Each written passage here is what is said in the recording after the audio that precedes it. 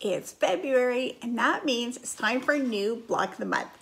So for Quilt Block Mania, the theme for February was Maker. And so I immediately began to think of sewing and quilting because that is the kind of making that I do.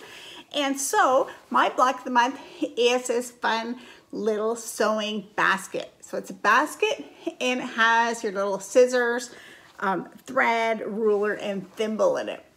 And the name for this block, Sewing Friends, comes from the traditional Korean sewing box in which a woman was said to have her 7 friends, which were a ruler, scissors, thimble, thread, needle, and 2 irons. So those were her 7 friends that she had for her whole life and that she made beautiful things with. Now today, quilters and sewists have more than 7 friends. We have a lot of different tools that we use, but I really like that idea that they are our friends who we work together with to make things. So Sewing Friends is the block for February. So this block is available on my website for free in February 2024. And after that, it's going to be available for sale in my shop as a pattern.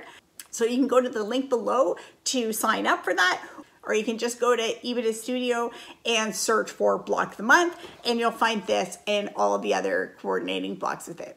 So I hope that you enjoy this block. You can use this as a standalone project, or you can use it in a quilt with lots of other blocks. For more quilting patterns and inspiration, be sure to check out epidastudio.com.